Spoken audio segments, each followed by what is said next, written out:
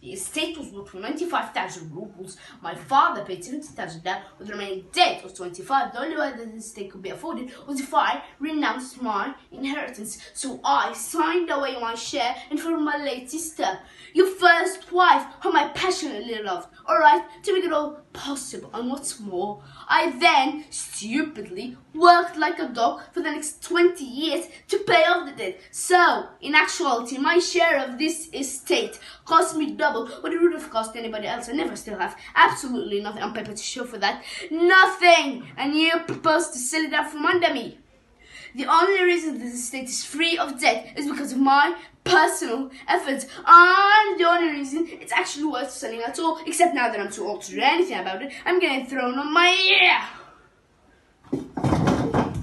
I'm saying that for 25 years, I have managed this estate. I've sent you more money than any landation would have, and I've raised a daughter for you in your absence. And in all that time, you haven't ever once thanked me.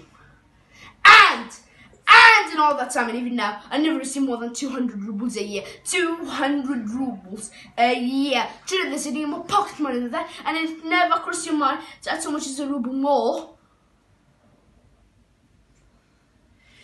Why don't I have to think the initiative to pay for the account? Well, I realize now that's what I should have done. That would have been the right thing to do, because then I'll be a beggar now, facing the street. Bye.